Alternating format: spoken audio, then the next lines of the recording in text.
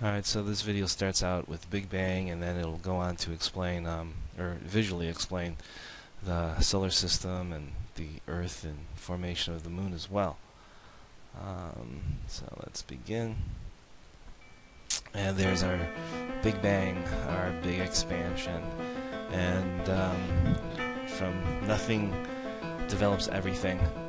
And so you see all of the material and stars and everything that was suddenly created expanding before your very eyes.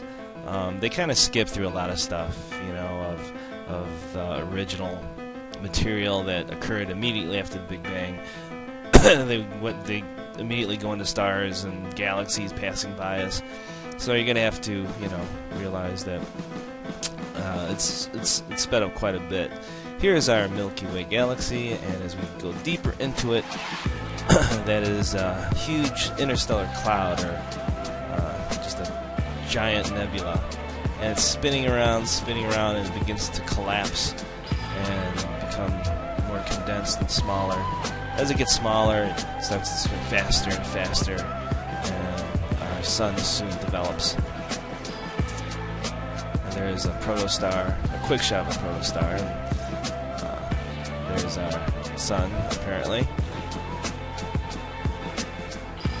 And more visuals of the great power of nuclear fusion and our sun.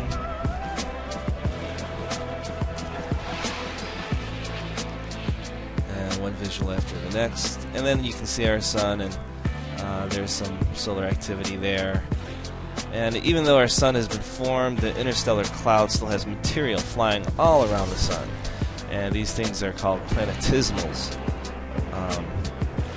And the planetesimals are kind of like when you're making a snowman and you have a ball of snow and you take another chunk of snow and you pack it onto into the bigger one, and you just keep packing on more and more snow, and your snowball gets bigger and bigger to make a snowman. So that's kind of what's happening here. All these planetesimals are crashing into one another and forming what is going to be our Earth.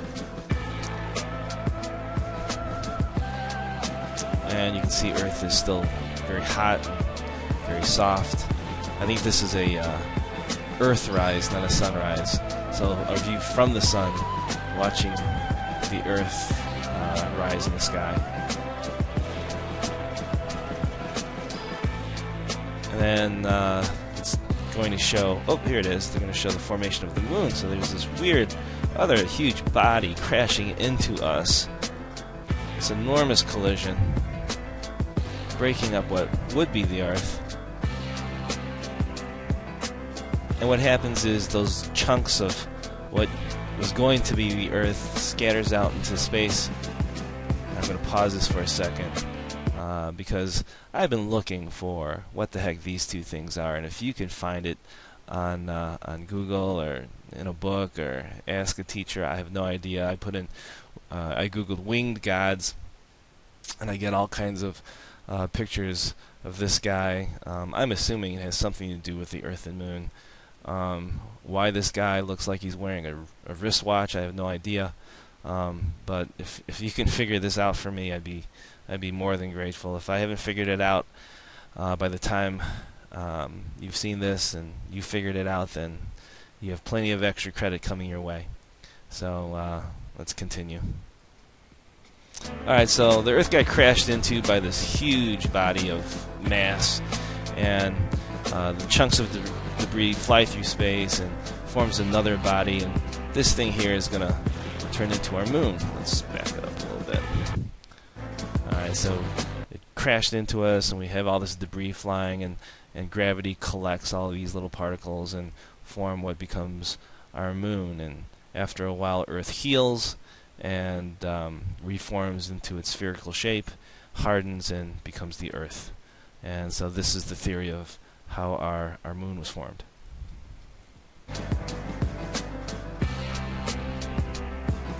And there's the sun, of course.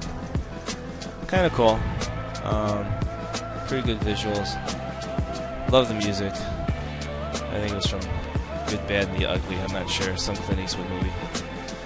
Now it's going to go into the surface of the Earth, and so they show all the volcanic activity, They're alluding to the formation of water. Doesn't look like there's much of an atmosphere yet, but it's coming.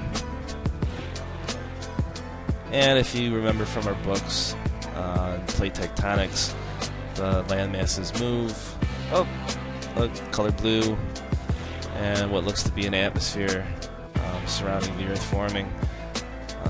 Continental plates are drifting, mountains forming, and you'll see images of this in our book where the land masses move, formation of Pangea, the breaking up of Pangea, and eventually the formation of what our continents look like today.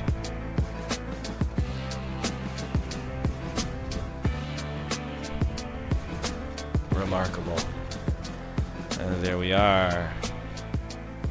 From Big Bang to now in less than 5 minutes.